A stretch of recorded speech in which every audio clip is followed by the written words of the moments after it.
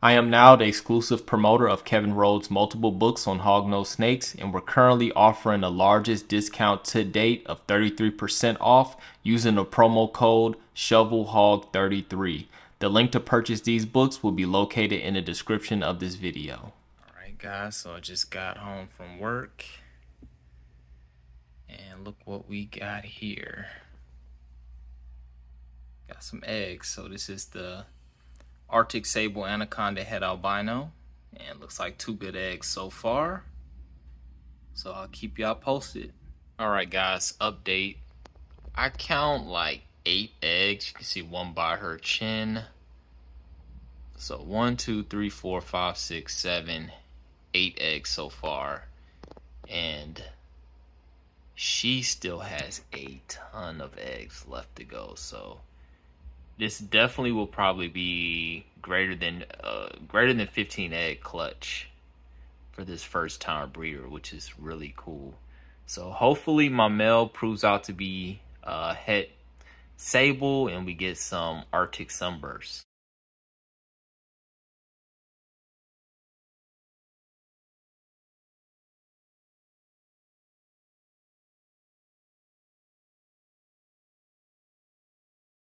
All right, so my female's finally done laying eggs. I'm about to pull them right now. Before I start doing that, I'm gonna get my egg trays set up. So I get these little egg trays from Amazon, and you see I have one little hole right there, and I put a tiny hole on the other side, and I use cocoa coir as my substrate. So I get the bagged cocoa coir. So this is natural loose coconut soil bedding. I get this from PetSmart. So it's like $12 a bag, and this is what I use. I don't add no moisture to it. So I'll open the bag, put it in the egg trays, put the eggs in there, and put them in my incubator. And to me, this has the perfect level of moisture. You don't have to add any moisture to it. You don't have to worry about your eggs dehydrating or anything like that. And that is what I do. So with that being said, let me go get the eggs. All right, it's time to grab these eggs. She is finally done. She is super emaciated. Let's get her out. Super deflated.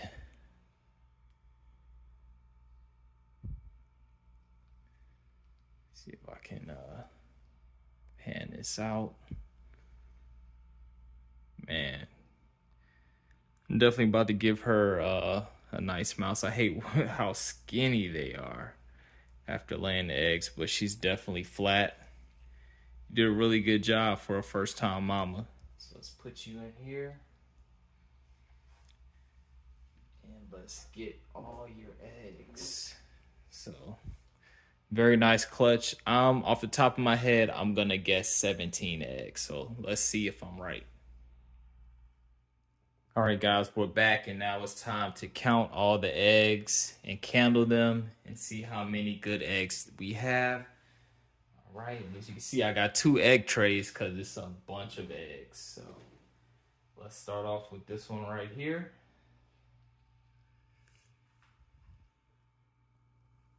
Let's see if we can candle it. All right. You can see right here. Nice veins on this one.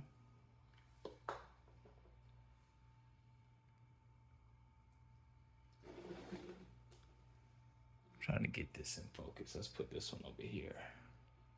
Okay, yeah, we can see that.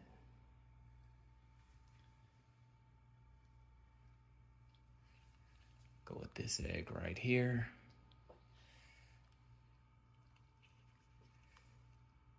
All right, clearly see the veins right here.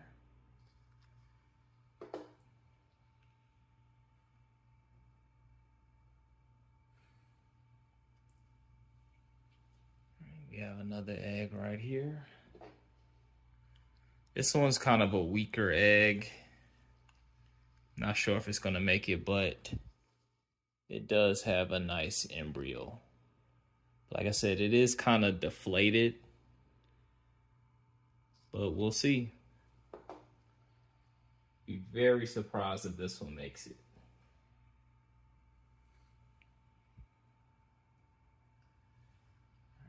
this one right here. And you can see the embryo right there.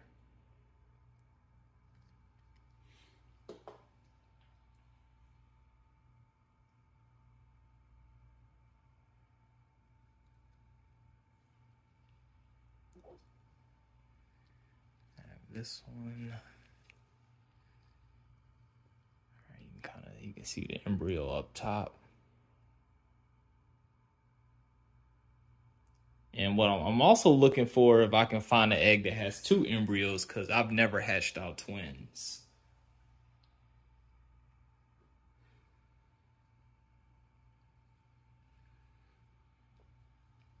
And this egg, nice embryo right here.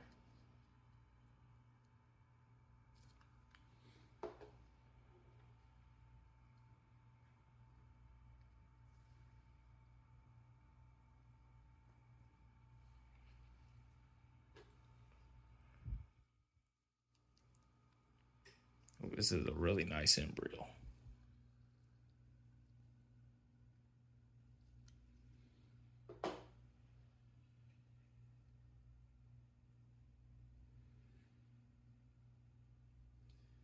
Some of those are stuck together. Let's get this one out.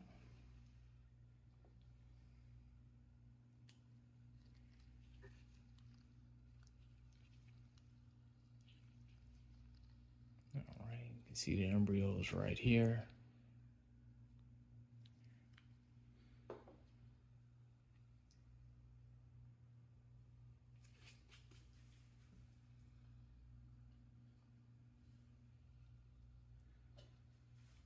And this one right here, this one's a little more yellow, so this might be a slug. This one doesn't seem to have an embryo. Like I said, I think this one is a slug, so we'll just set this one to the side. And now we got these eggs right here. A lot of them are stuck together. So I'm gonna try to gently separate them.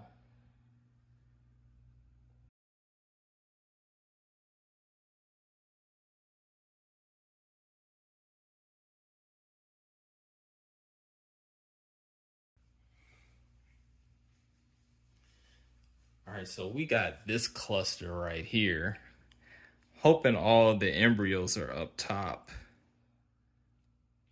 which this one is up top. Can't really tell with these other ones.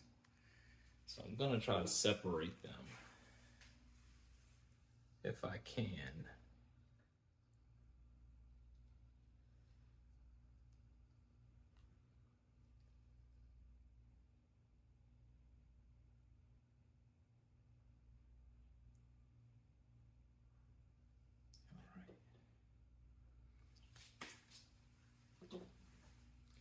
All right, let's get back to it.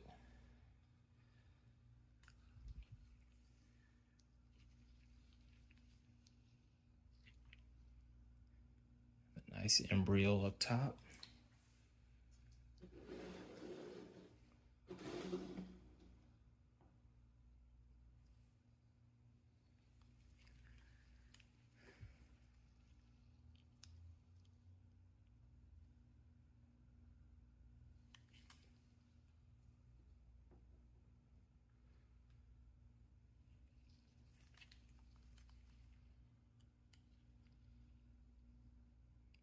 Another nice embryo.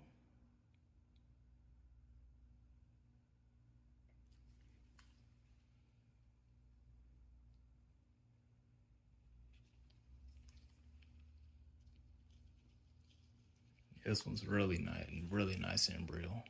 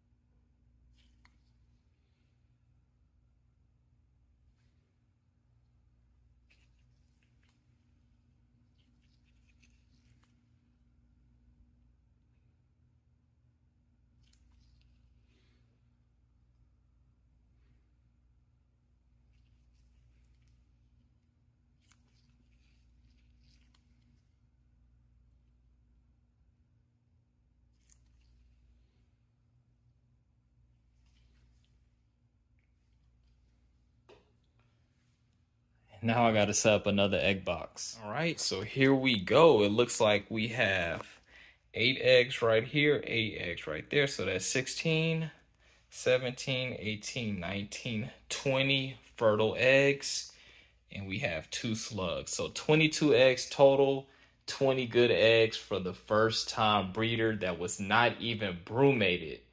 I can't wait for these eggs to hatch out. I don't know if I mentioned earlier, but she is an Arctic sable anaconda, 100% het albino, and she was paired to an albino anaconda, 66% het sable. So if he does prove out to be het sable, the male, then we should be getting a lot of sunburst babies.